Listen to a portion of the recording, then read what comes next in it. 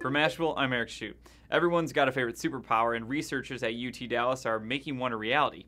No, stop trying to flap your arms. You're not flying anywhere, but you could start to see through walls. The team headed by Dr. Kenneth O tapped two significant scientific advances for the project: an unused range in the electromagnetic spectrum and a consumer-grade microchip. That mystery range is the terahertz band of the electromagnetic spectrum.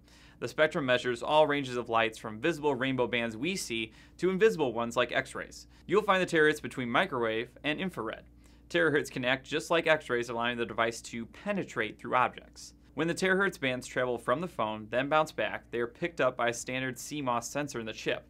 It's the consumer-grade chip you'll find in most point-and-shoot cameras, even your iPhone. So what makes all this so important? It's all about saving you money. The device's terahertz rays can create images without using several lenses inside the device.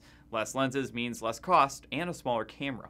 And the added CMOS sensor cuts down on cost even more. Together, Dr. O says, the combination of CMOS and terahertz means you could put this chip and receiver on the back of a cell phone, turning it into a device carried in your pocket that can see through objects. Besides the obvious medical uses in place of X-rays, the duo says any average Joe could use this tech to find a stud in the wall, businesses could detect counterfeit money, and it could all be shared wirelessly. For Mashable, I'm Eric Shute.